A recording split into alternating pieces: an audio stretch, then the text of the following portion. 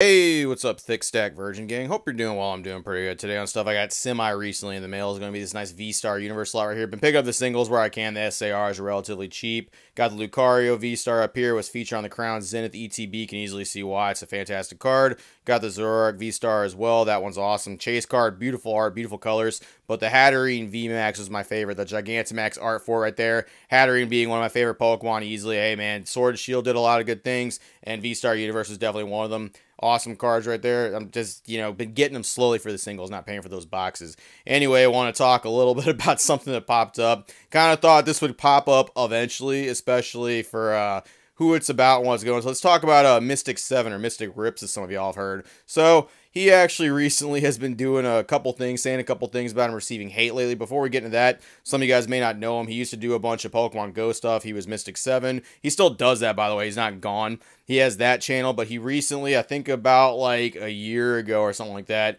he started opening up Pokemon cards from a channel called MysticRips. He basically was doing what the other bigger PokeTubers were doing, buying a lot of cards, spending a lot of money, doing a lot of stuff, yada, yada, yada. Nothing too crazy, right? It wasn't really anything out of the ordinary or anything absurd. He really caught a lot of traction, though, in the Pokemon community whenever he supposedly made a $1 million Pokemon card purchase featuring a ton of vintage product. That fucking video right there, that was sent to me so many times. So many people are talking about that. So many people wanted my opinion on it. I really didn't have anything to say about it at the time. I still kind of don't, except for like one thing. I'll get to that here in a second.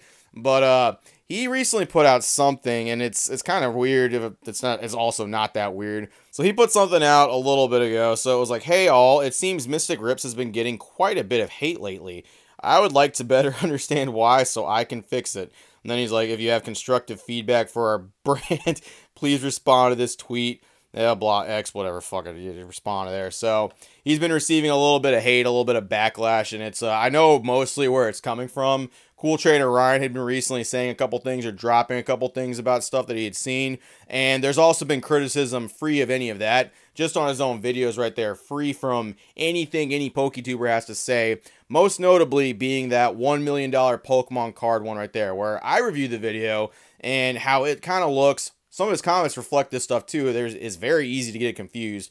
It kind of looks like, allegedly, Mystic basically put $100,000 into that, and that's basically what he owns from that actual collection, from what I understand, from what I took away from that video, okay?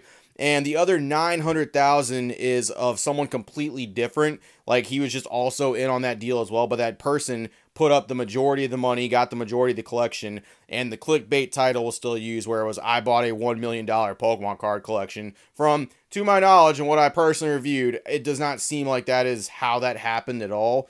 It seems like he just bought his own fucking portion of it and then was like, I'm just gonna fucking clickbait this shit, right? And that got a lot of actual kickback as well, though. Not just from people who don't like him or anything like that. His actual fandom, his actual fan base. A lot of people sent me that video where it's basically saying the same thing, where they took that whole thing and got that stuff as well. His later videos that he talks about, like his like $10,000 box and stuff like that, it just further goes to support that he didn't actually buy the $1 million collection. Allegedly, of course. Not that I think I'd get in trouble for saying that. I mean, it's in his video. It's just... It's fucking goofy, man. It's a whole thing like that. Rock, speaking of goofy, Rock did a video about that stuff too. Go check it out. He's pretty nice. He's pretty fair. He's pretty balanced about the whole thing. If you want to go check it out, I recommend it. Rock's a good homie. But I did leave a comment. I did actually say something. I just want to be fully transparent about that. I basically said how I felt about it. The $1 million purchase clickbait is a pretty good example of why you've caught certain people's attention. Other than that, you seem fake as hell. Hope that helps, champ. And that's generally how I feel about watching some of his content. His Pokemon Go stuff is relatively inoffensive. There's nothing wrong with it. And there's some people that are making comparisons to him to fucking Leonhardt. Is he as bad as Leonhardt? God, no. No shot, no. He is not even anywhere close in that ballpark just yet. He is still relatively young in the Pokemon TCG scene, so I suppose we'll see. But no, he is nowhere near that bad. He is nowhere near that level of anything. Just... it does seem like some of his content does resonate a little bit like fake, in my personal opinion. It doesn't really seem like he's 100% in what he's doing from what I take from it as well. I mean, fucking the $1 million card purchase, for example. He purchased, to the best of my knowledge, $100,000 worth of Pokemon cards. And instead of just rolling with that and then tacking it on as like, I bought part of $1 million Pokemon card collection. Look, I know how the YouTube game works, okay? I know you gotta jerk off the fucking YouTube algorithm and you gotta put up there $1 million Pokemon card. When you do that, and you're actually not doing that, your actual fan base starts to question things that you actually do. The trust you're starting to build with fucking people that watch your channel, it's just starting to erode, and quite personally, it just looks goofy. It looks kind of lame that like $100,000 wasn't enough for you. Like the average people, you have more in fucking Pokemon cards. You have a better collection than I'll probably ever have. You have a better collection than most people in this community will ever have, and it just seems like that $1 million actual mark on your video was a hell of a lot more important than the actual video, what you were producing for your actual fans, and just 100,000 just wasn't good enough for the average person, which is exceedingly more than anybody is going to pay on Pokemon cards for the most part that watches you, and just seems like a ploy to like either make your shit go a little bit bigger on YouTube, which it did. You're the one with 124,000 subscribers, and that video got 245,000 views. So what the fuck do I know? To just take what I have to say with a grain of salt. I don't dislike you, by the way. I don't think you're a bad person because I know you're going to watch this. I think you're a little goofy. Think you're a little fake. Think you're a little wonky. Think you kind of got to put your stuff a little bit in the right direction if you want to actually make legitimate content for Pokemon fans and not just put out this fucking bullshit cookie cutter, sugary sugar, fake content that someone has already paved the way for you to do. Like, you're not even doing your own thing, man. Your Pokemon Go content wasn't bad. You still kind of did a little bit of the same stuff that other people did, in my personal opinion, but you did seem like you genuinely enjoyed what you were doing there.